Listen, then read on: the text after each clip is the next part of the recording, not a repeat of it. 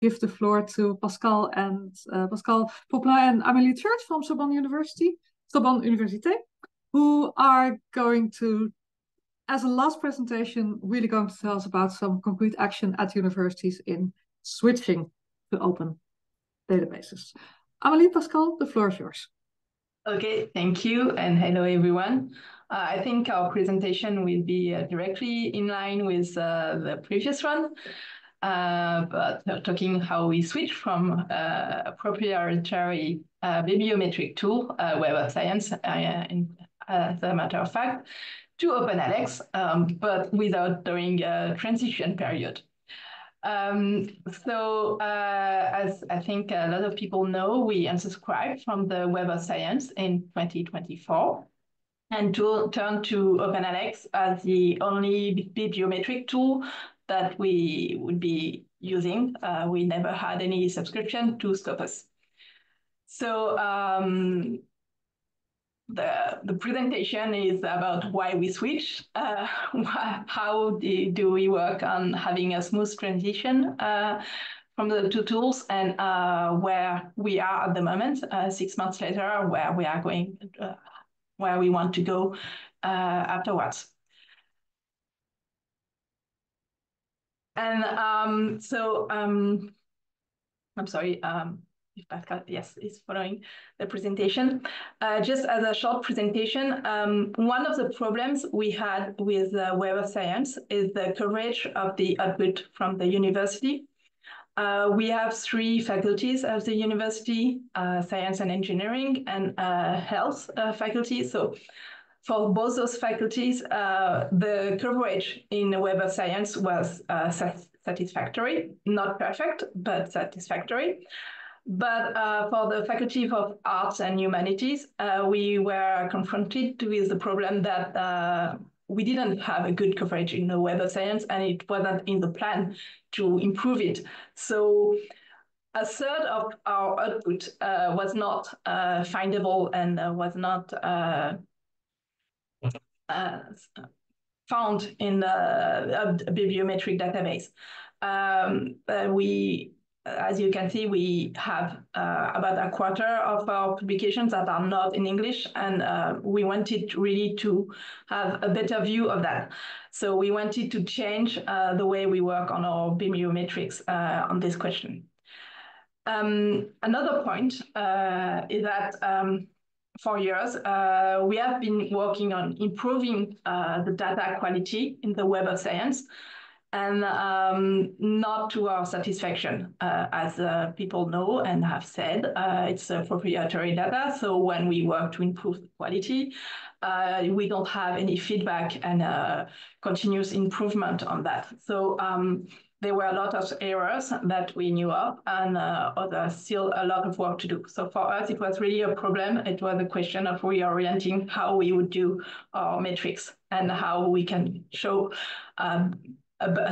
find a better way to show our scientific output.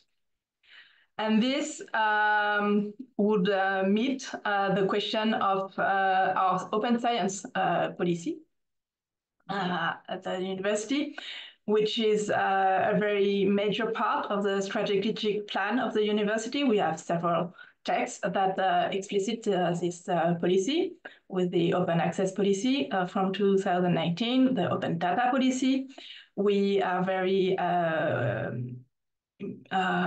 involved in implementing the QARA agreements. And for the library, this policy really is with a very involved and engaged policy to unsubscribe to a lot of resources when we did not agree with the commercial condition of the subscription or the open access policy of the commercial subscription. So we unsubscribed from a number of journals and databases. We unsubscribed from Science for 10 years. We unsubscribed from Springer journals and Nature.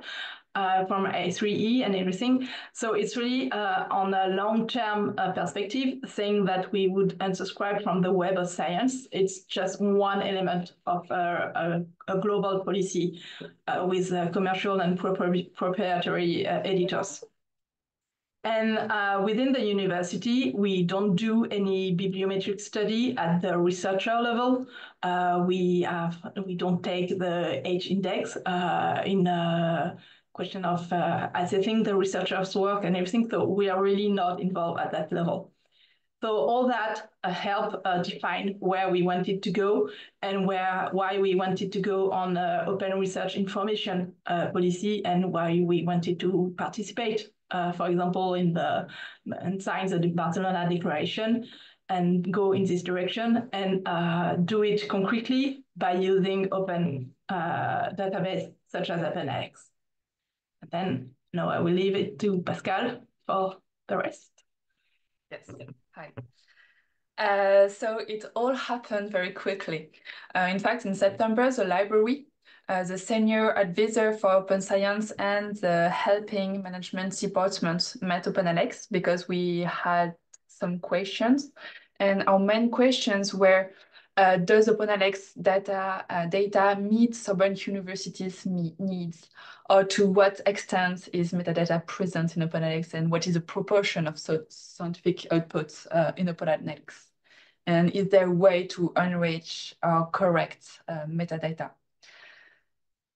And then at the end of October 2023, the national negotiations with Clarivate came to an end, and the institutions were informed of the conclusions, and the terms of the contract were not deemed satisfactory by the university governance. So in November, the governance team voted to unsubscribe from the Web of Science. We notified these decisions to the community in December. We informed the units directors, the laboratories directors, and a presentation was made to the research committee. We also communicated the decision to our Clarivate correspondents. And finally, we published our decision in the university newsletter. And it was at this point that the press release was published, and a webpage centralized all the information, and the page detailed the reason for unsubscribing.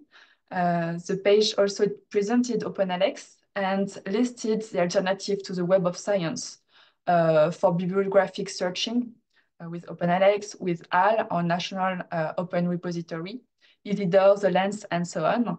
And it also listed the tools for journal identifications. And the cancellation of our subscription to Web of Science became effective in January 2024, and the university began supporting OpenAlex.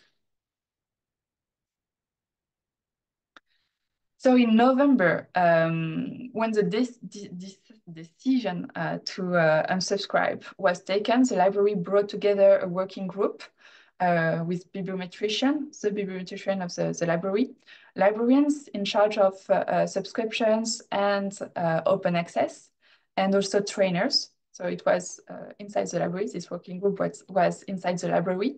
And the aim was to cover all aspects of the subject and not to overlook any use of the Web of Science. We then listed the uses made of the Web of Science, and at Sorbonne University, the Web of Science was used on two levels. The first one for steering the university's policy with bibliometric analysis. And we also have a watch on the university's production in order to encourage authors to deposit in the AL National Repository. And the second level was for researchers and students with bibliographic research, literature, reviews, and identification of journals and citation tracking. So these uses are fully supported by OpenAlex. And in preparation for the transition to OpenAlex, we updated the institution's ROR, as OpenAlex relies on the ROR to list publication a research structure. So currently we are working on detailing our ROR, and we have a list of structure for which we do not have attached publications. And here you can see an example of the laboratory.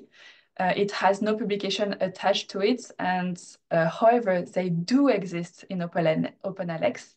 And the problem is linked to an insufficiently detailed ROR. We have to add acronyms, translation, and structures number to ensure that the history of the structure is filled in. And finally, we are working to improve the quality of researchers' signatures. The signatures rules are not always properly applied or understood, and we have room for improvements, mainly in the Faculty of Arts and Humanities, because researchers simply sign Sorbonne University or Department of Literature, for instance. So we are in the process of developing a signature tool that gives to researchers the correct form of signature, as well as the ROR identifier. And all the researcher has to do is click on copy button and send the information to publisher. And as a conclusion remarks, our open repository remains our central tool for referencing our publications, and OpenAlex is a base for displaying this data. And to improve this exposure, we need to work on the quality of our metadata, and we are more aware of the need to implement an identification policy at Sorbonne University with Crossref DOI for Sorbonne University publication, ORCID for our researchers, and ROR for the affiliations.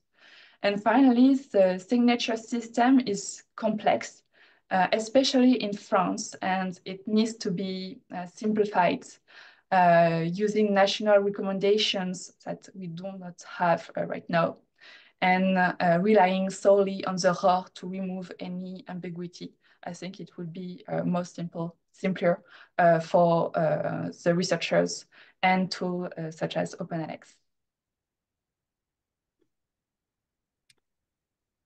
Great, thanks so much.